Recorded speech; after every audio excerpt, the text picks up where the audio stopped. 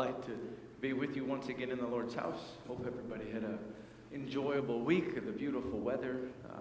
Look forward to today, and then the heat comes back, I guess, so we'll see what happens. Just one announcement to highlight. There are now more cards available, the youth group cards. There are Father's Day cards there. If you need one of those, try and social distance yourself after church and come in the office and pick one up, or you can stop by this week if you'd like those. So those got filled this past week. Otherwise, wonderful day to be in the Lord's house. Our order of service today, our first hymn is 690, Hope of the World. Blessings to each of you this day as we worship our Lord and Savior.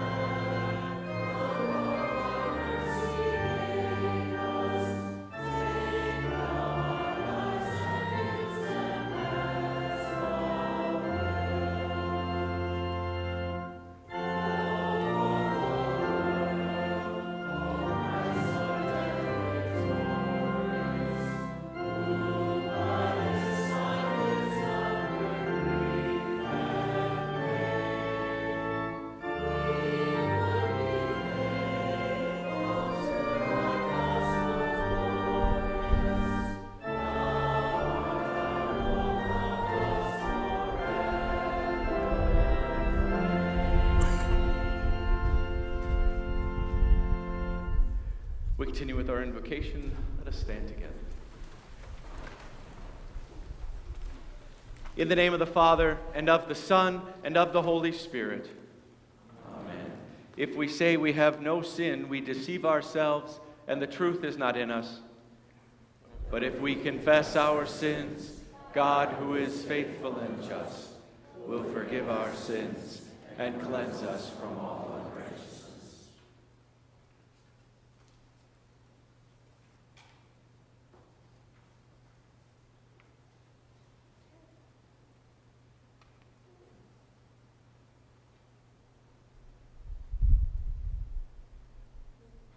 Let us then confess our sins to God our Father. Most merciful God, we confess that we are by nature sinful and unclean. We have sinned against you in thought, word, and deed, by what we have done and by what we have left undone. We have not loved you with our whole heart. We have not loved our neighbors as ourselves. We justly deserve your present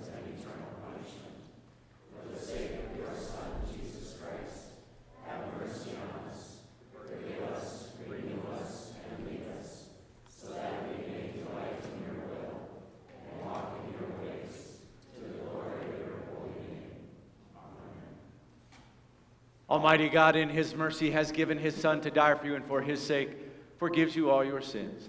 As a called and ordained servant of Christ and by his authority, I therefore forgive you all your sins in the name of the Father, and of the Son, and of the Holy Spirit. Amen. Continue as we sing responsibly the intro.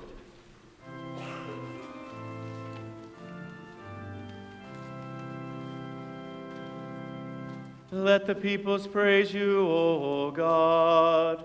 Let all the peoples praise you. And let the nations be glad and sing for joy.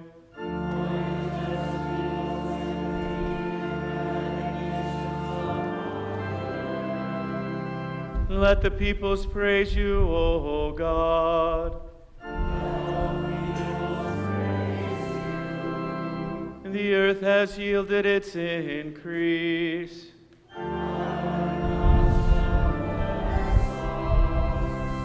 God shall bless us.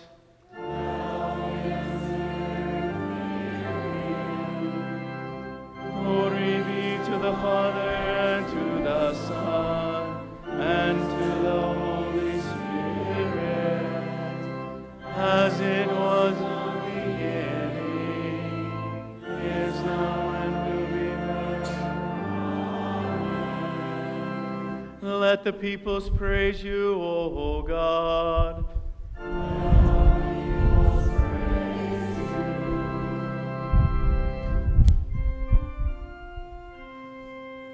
In peace let us pray to the Lord. Lord, have mercy. For the peace from above and for our salvation, let us pray to the Lord. Lord, have mercy.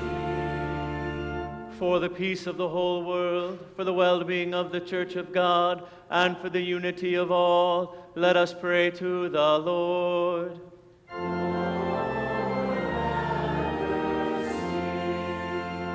For this holy house, and for all who offer here their worship and praise, let us pray to the Lord.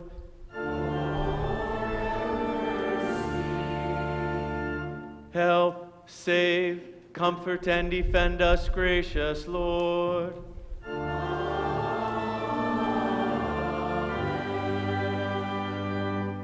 Glory to God in the highest, and peace to his people on earth. Lord God, heavenly King, mighty God and Father, we worship you, we give you thanks, we praise you for your glory, Lord Jesus Christ, only Son of the Father, Lord God, Lamb of God, you take away the sin of the world. Have mercy on us. You are seated at the right hand of the Father. Receive our prayer, for you alone are the Holy One. You alone are the Lord. You alone are the Most High. Jesus Christ, the Holy Spirit, in the glory of God the Father. Amen. The Lord be with you. And also with you. Let us pray. Almighty eternal God, in the word of your apostles and prophets, you have proclaimed to us your saving will. Grant us faith to believe your promises, that we may receive eternal salvation. Through Jesus Christ our Lord, who lives and reigns with you and the Holy Spirit, one God, now and forever. Amen. You may be seated.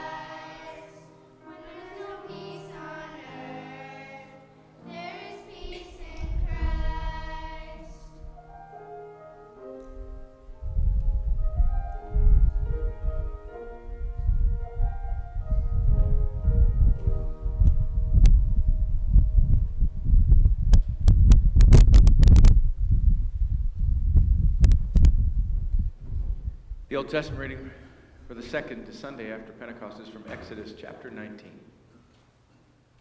The people of Israel set out from Rephidim and came into the wilderness of Sinai, and they encamped in the wilderness. There Israel encamped before the mountain, while Moses went up to God. The Lord called to him out of the mountain, saying, "Thus you shall say to the house of Jacob, and tell the people of Israel, you yourselves have seen what I did to the Egyptians, and how I bore you on eagle's wings and brought you to myself. Now therefore, if you will indeed obey my voice and keep my covenant, you shall be my treasured possession among all peoples, for all the earth is mine, and you shall be to me a kingdom of priests and a holy nation. These are the words that you shall speak to the people of Israel." So Moses came and called the elders of the people and set before them all these words that the Lord had commanded him. And the people answered together and said, "All that the Lord has spoken we will do." And Moses reported the words of the people to the Lord. This is the word of the Lord. Thanks be to God. The epistle is from Romans chapter 5. For while we were still weak, at the right time Christ died for the ungodly. For one will scarcely die for a righteous person, though perhaps for a good person one would dare even to die. But God shows his love for us in that while we were still sinners, Christ died for us. Since therefore we have now been justified by his blood, much more shall we be saved by him from the wrath of God.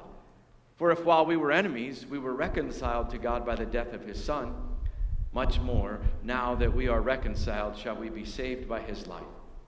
More than that, we also rejoice in God through our Lord Jesus Christ, through whom we have now received reconciliation. Therefore, just as sin came into the world through one man, and death through sin, and so death spread to all men because all sinned. For sin indeed was in the world before the law was given, but sin is not counted where there is no law. Yet death reigned from Adam to Moses, even over those whose sinning was not like the transgression of Adam, who was a type of the one who was to come. But the free gift is not like the trespass. For if many died through one man's trespasses, much more have the grace of God and the free gift by the grace of that one man, Jesus Christ, abounded for many. This is the word of the Lord. Thanks be to God. Let us stand together as we sing the Alleluia, the verse, and hear the gospel.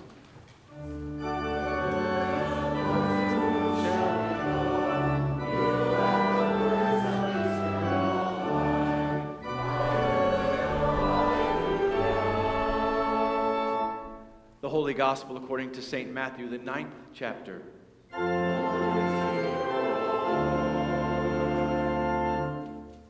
Jesus went throughout all the cities and villages, teaching in their synagogues and proclaiming the gospel of the kingdom and healing every disease and every affliction. But when he saw the crowds, he had compassion for them, because they were harassed and helpless, like sheep without a shepherd. Then he said to his disciples, "The harvest is plentiful, but the laborers are few. Therefore pray earnestly to the Lord of the harvest to send out laborers into his harvest." And he called to him his 12 disciples and gave them authority over unclean spirits to cast them out and to heal every disease and every affliction. The names of the 12 apostles are these: first, Simon, who was called Peter, and Andrew his brother, James the son of Zebedee and John his brother, Philip and Bartholomew, Thomas and Matthew the tax collector, James the son of Alphaeus and Thaddeus, Simon the Canaanian, and Judas Iscariot who betrayed him. These 12 Jesus sent out, instructing them, "Go nowhere among the Gentiles and enter no town of the Samaritans, but go rather to the lost sheep of the house of Israel, and proclaim as you go, saying, 'The kingdom of heaven is at hand.' Heal the sick, raise the dead, cleanse lepers, cast out demons. You received without paying, give without pay. Acquire no gold, nor silver, nor copper for your belt, no bag for your journey, nor 2 tunics, nor sandals, nor a staff, for the laborer deserves his food. And whatever town or village you enter, find out who is worthy in it and stay there until you depart. As you enter the house, greet it. And if the house is worthy, let your peace come upon it. But if it is not worthy, let your peace return to you. And if anyone will not receive you or listen to your words, shake off the dust from your feet when you leave that house or town. Truly I say to you, it will be more bearable on the day of judgment for the land of Sodom and Gomorrah than for that town. Behold, I am sending you out as sheep in the midst of wolves. So be wise as serpents and innocent as doves. Beware of men, for they will deliver you over to the courts and flog you in their synagogues, and you will be dragged before governors and kings for my sake, to bear witness before them and the Gentiles. When they deliver you over, do not be anxious how you are to speak or what you are to say, for what you are to say will be given you in that hour. For it is not you who speak, but the Spirit of your Father speaking through you. This is the gospel of the Lord. Praise to you, Christ. We confess our faith together using the words of the Apostles' Creed. I believe in God, the Father Almighty, maker of heaven and earth, and in Jesus Christ, his only Son, our Lord, who was conceived by the Holy Spirit, born of the Virgin Mary, suffered under Pontius Pilate, was crucified, died, and was buried. He descended into hell. The third day he rose again from the dead. He ascended into heaven and sits at the right hand of God the Father Almighty. From thence he will come to judge the living and the dead. I believe in the Holy Spirit, the holy Christian church, the communion of saints, the forgiveness of sins, the resurrection of the body, and the life everlasting. Amen. We continue with hymn 571, God Loved the World So That He Gave. 571. You may be seated.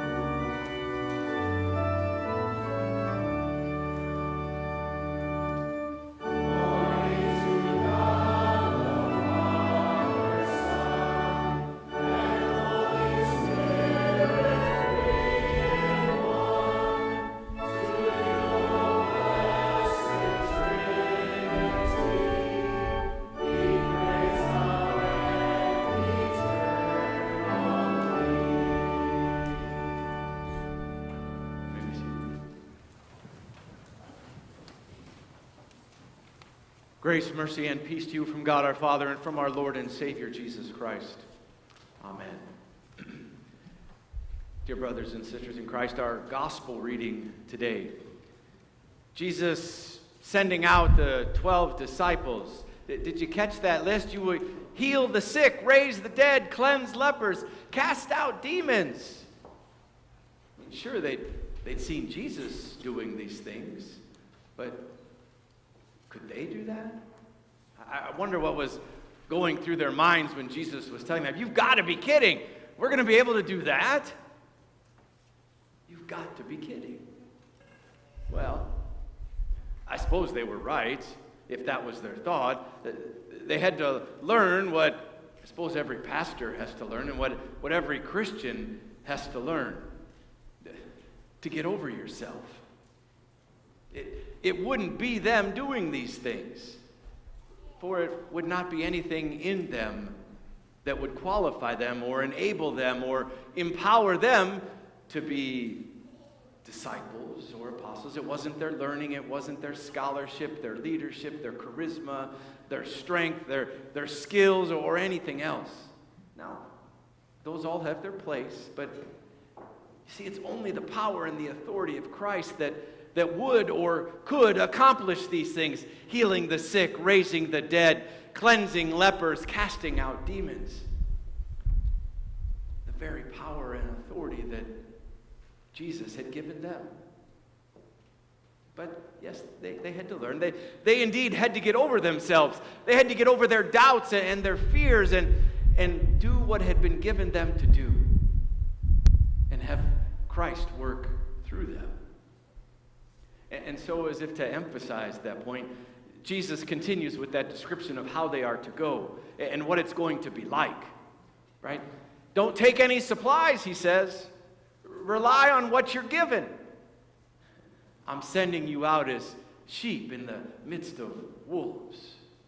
You will be dragged into the courts. You will be flogged. It just keeps getting worse and worse. Right? First, here's this list of impossible tasks to do, and then they're supposed to do it in the midst of an impossible situation. I mean, what have we signed up for? Discipleship, it never seems so deadly. Precisely. For if they are to be followers of Jesus, where are they following him to? To the cross. You see, they too must die. They too must get over themselves. Or in other words, die to themselves so that they can live in Christ. In him and in his word alone, relying solely on him, for it's his work. It's not theirs. It's his word, not theirs. It's his authority, not theirs. It's his mission, his harvest, not theirs.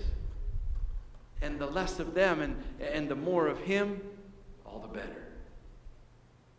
And so Jesus sends out the 12 with nothing, to do what they themselves are unable to do, to teach them that it will be Christ and his Spirit working and speaking through them.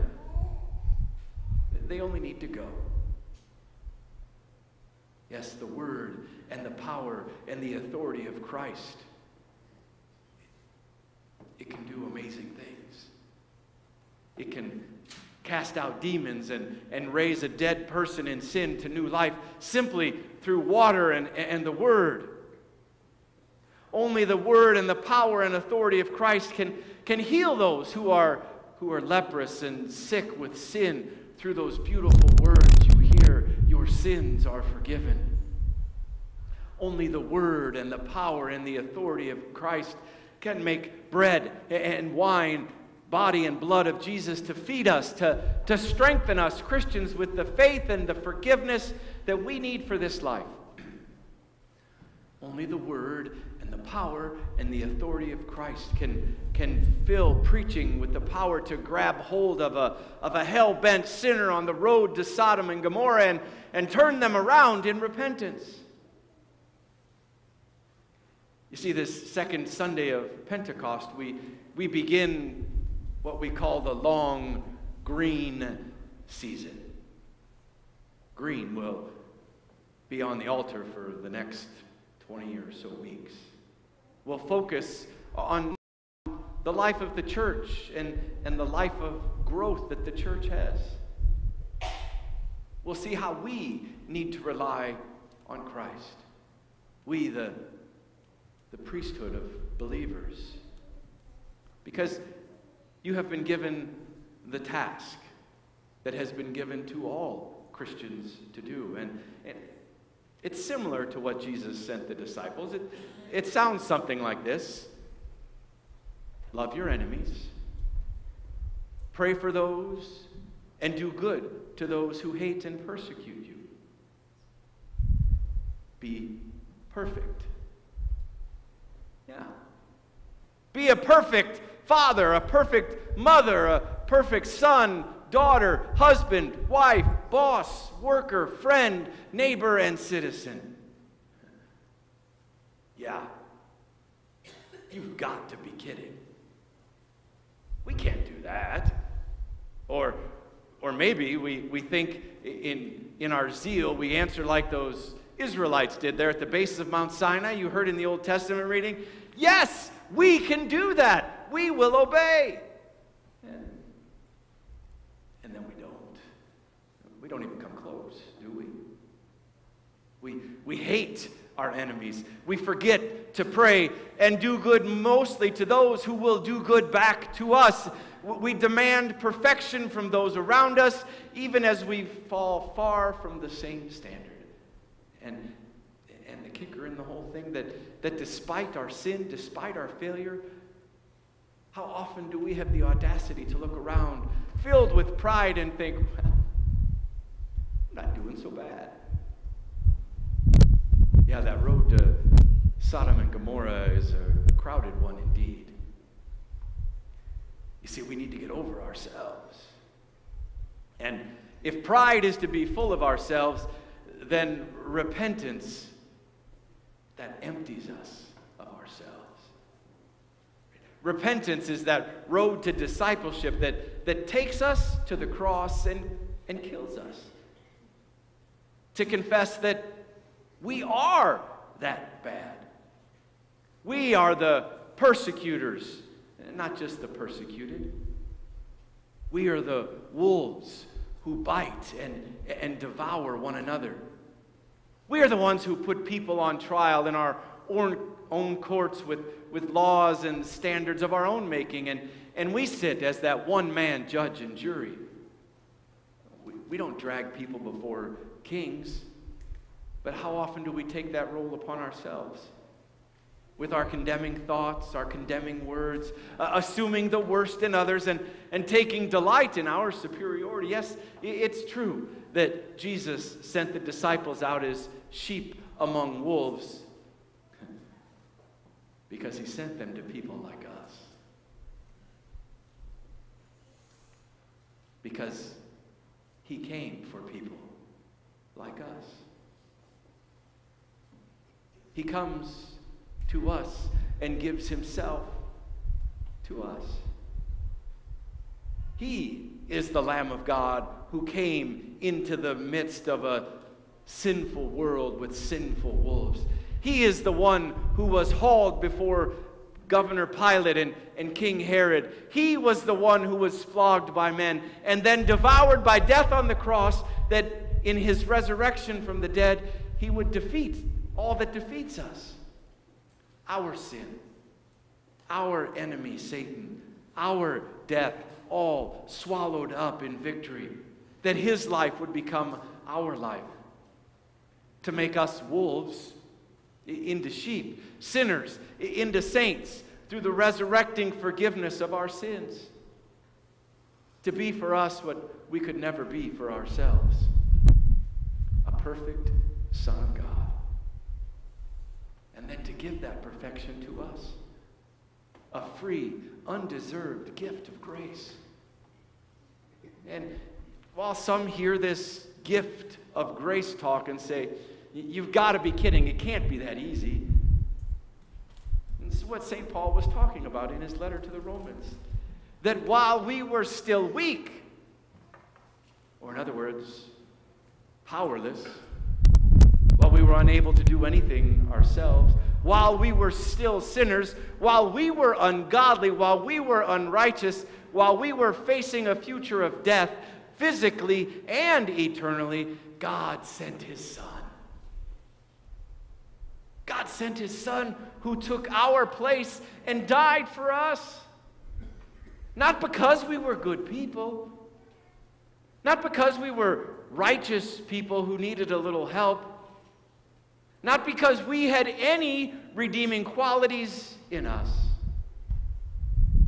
No human reason at all, you see, why someone might do this for us. But God does for none of these reasons. He does this because of anything, not because of anything in us, but simply because of who he is, solely because of his love, because he wanted us. And we needed him. And so Jesus came into this world as Adam did. He came to undo his sin. He came to undo his death. He came to undo his expulsion from the garden so that there is forgiveness of sin, life from death, and a home in heaven. This is the gift Jesus sends those disciples to give. This is the gift through which the kingdom of heaven is at hand. All those other gifts, right? The healing, the cleansing, the casting out demons, the raising the dead, were not the ends themselves. No, they were simply signs that the kingdom of heaven was at hand. Signs that the forgiveness of Christ was full and complete. Little pictures, if you will. Things that pointed to the resurrection and the new life in Christ. And so those disciples went, following in the footsteps of Christ. And so do we, following in those same footsteps. And you know what? The disciples did those things they thought they couldn't do because they were not alone. And as you go, it's the same for you. As you live in Christ and Christ lives in you, you begin to do those things you think you couldn't do. Those things that Christ has given you to do. Helping, praying, forgiving, serving, loving, even to those who sin against you, even to those who hate you. The love of Christ living in you. Never completely perfect in this life, to be sure. And so always following in the footsteps of your Savior to his cross, to die and rise with him daily. As often as you need it, repent and receive his perfect forgiveness so that you may grow in faith and hope and love. For that's truly the Christian life. Indeed, follow in those footsteps. Follow in those footsteps again today to your Savior, where he is here for you. To live in him and he in you. To receive the faith, the forgiveness, the resurrection, all you need to live this new life, the Christ life that you have been given to live. Indeed, go in his name. Go with his strength. Amen. And now may the peace of God, that peace that surpasses all human understanding, keep your hearts and minds in and through Christ Jesus your Lord. Amen. We continue with hymn 561, the Tree of Life, 561.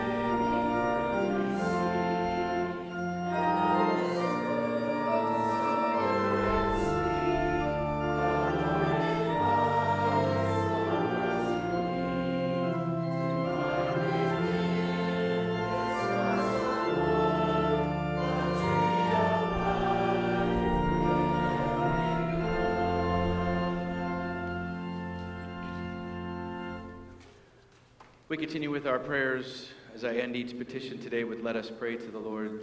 The congregation responds, "Lord, have mercy." Let us stand as we pray. Let us pray for the whole people of God in Christ Jesus and for all people according to their needs. For the church and her witness of hope to the world, that in every city, village, and home across the globe the voice of the Lord may be heard by the faithful preaching of the gospel, let us pray to the Lord. Lord, have mercy. For those who labor in the fields of the Lord today, and for the Lord to raise up laborers in his harvest fields, that their work may be blessed and that they may be protected and defended against the enemies of the kingdom, let us pray to the Lord. Lord, have mercy. For all who live under the flag of our nation, for those who govern in this country, and for the causes of peace and justice, that we may all be given grace and freedom to serve the Lord honorably and in accord with his word, let us pray to the Lord. Lord, have mercy. For the poor and hungry, the homeless and unemployed and the oppressed, that the Lord would grant them mercy, and that they may help to relieve their suffering and want, let us pray to the Lord. Lord, have mercy. For the sick, that the Lord would grant them healing, for the wounded in spirit, that the Lord would make them whole, and for the grieving, that the Lord would comfort them, especially all those affected by the ongoing pandemic and its effect. Let us pray to the Lord. Lord, have mercy. For those who know the riches of the Lord's blessings, that they may cheerfully return to the Lord the tithes and offerings of a grateful heart, and give generously to the many agencies of the church working to help those in need, let us pray to the Lord. Lord, have mercy. O blessed Lord, through Moses you called a people to yourself, and from them you delivered up your own Son to be our Savior. By his sufferings and death he has redeemed us sinners from our sins, and by his resurrection he has released us from the fear of death. Help us to live as your own people, doing the good works for which we were created, and praying with confidence the petitions and supplications of our hearts. Through Jesus Christ, your Son, our Lord, who lives and reigns with you and the Holy Spirit, one God, now and forever. Amen. Lord, remember us in your kingdom and teach us to pray. Our Father, who art in heaven, hallowed be thy name. Thy kingdom come, thy will be done, on earth as it is in heaven. Give us this day our daily bread, and forgive us our trespasses, as we forgive those who trespass against us. And lead us not into temptation, but deliver us from evil. For thine is the kingdom, and the power, and the glory, forever and ever. Amen. Let us pray. Lord Jesus Christ, giver and perfecter of our faith, we thank and praise you for continuing among us the preaching of your gospel for our instruction and edification. Send your blessing upon the word which has been spoken to us, and by your Holy Spirit increase our saving knowledge of you, that day by day we may be strengthened in the divine truth and remain steadfast in your grace. Give us strength to fight the good fight, and by faith to overcome all the temptations of Satan, the flesh, and the world, so that we may finally receive the salvation for our souls. For you live and reign with the Father and the Holy Spirit, one God, now and forever. Amen. The Lord bless you and keep you. The Lord make his face shine on you and be gracious unto you. The Lord look upon you with favor and give you peace. Amen. May be seated for our closing hymn, 739. Precious Lord, take my hand, 739.